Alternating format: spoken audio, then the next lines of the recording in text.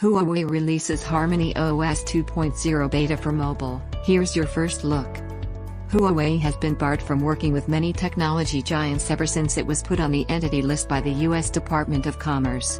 The Chinese giant can no longer license Android from Google and is even facing key chip production issues. Huawei has decided to look forward in the face of this adversity. It is not only setting up its own chip factory from scratch but has also been working on its OS. HarmonyOS, as you may have heard, is Huawei's ambitious Android alternative. It is designed to work with both your phone and ecosystem products. The second-gen iteration of this software, HarmonyOS 2.0, has today been released in developer beta for mobile devices. HarmonyOS 2.0 for mobile devices is out. In line with rumors and teasers, Huawei has given developers access to its new mobile OS, HarmonyOS 2.0, to make it easier for them to build apps. HarmonyOS 2.0 will enable the company to eventually make the switch from GMS, Google Mobile Services, to the HMS ecosystem. Huawei revealed today that HarmonyOS 2.0 arrives with support for over 15,000 APIs. It will enable the developers to build a single app that can run on smartphones, smart displays, watches, and more.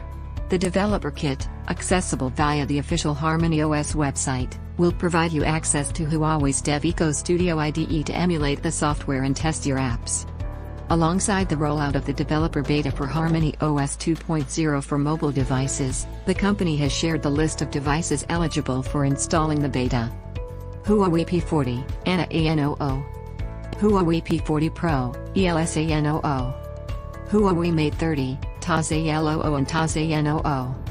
Huawei Mate 30 Pro, LEOALOO and LEOANOO. Huawei Mate Pad Pro, MRXAL19, MRXW09 and MRXAN19. Though the beta test is currently limited to 5 devices in the Huawei P40 series, Mate 30 series, and Mate Pad Pro, the company aims to expand it to 100 million devices from 40+ brands in 2021. If you are eager to test out HarmonyOS 2.0, then head over to this website, register as a developer, and get approval to download the beta build. First look at HarmonyOS 2.0 on Huawei P40. Some users in China have already got their hands on the HarmonyOS 2.0 beta. It can be seen running on the Huawei P40 in the video down below. The UI experience, at first sight, does not look much different from MIUI 11 based on Android 11. The settings, the icons, and even the quick settings tiles look exactly the same. HarmonyOS 2.0 seems to be a fork of Android but with the Huawei Mobile Services core under the hood as opposed to GMS. You can also see the app gallery and a few other apps in action in the video.